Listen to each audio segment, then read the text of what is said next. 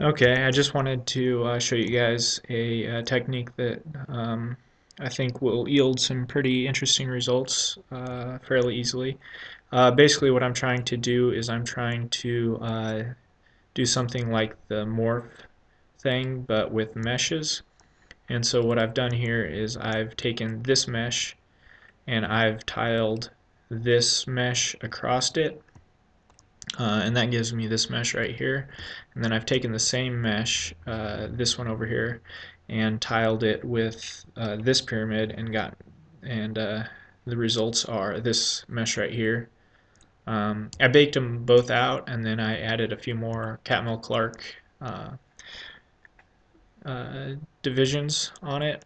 Um, so I'll show you what I've how I do it. Basically, I just put a cluster together that takes in a mesh, and then it does Weaverbird offset by some height.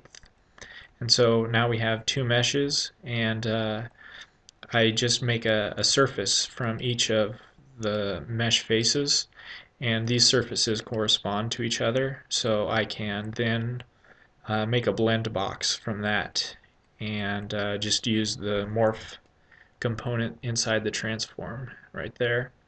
And so you can pass in any geometry. I have just been using meshes, but it doesn't really matter. You can use whatever you want. So that's basically all there is to it. Uh, these meshes that I've used are not really that interesting, but can kind of demonstrate the component. Over here, I just added Catmull-Clark to this one to get that one, and then I scaled this up. This is just a small section of that, and then I retiled it from the first component.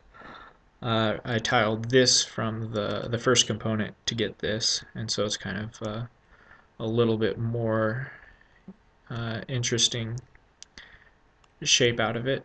And then I just added a few Catmull-Clarks to this one right here. So yeah, it's just basically that's pretty much all there is to it. In the future, I don't know how to do triangles. Maybe have two sets of tiles and efficiency. I don't know how efficient it is. It's been pretty consistent and has worked with quite a few meshes that I've put into it as long as the normals are unified. And then non-uniform thickness. I'd like to be able to control the thickness of these, and that just involves going in and thinking more about, instead of having Weaverbird offset, thinking about how to affect the mesh so the second mesh out isn't uniformly thick or offset uniformly. So, but yeah, so that's pretty much it.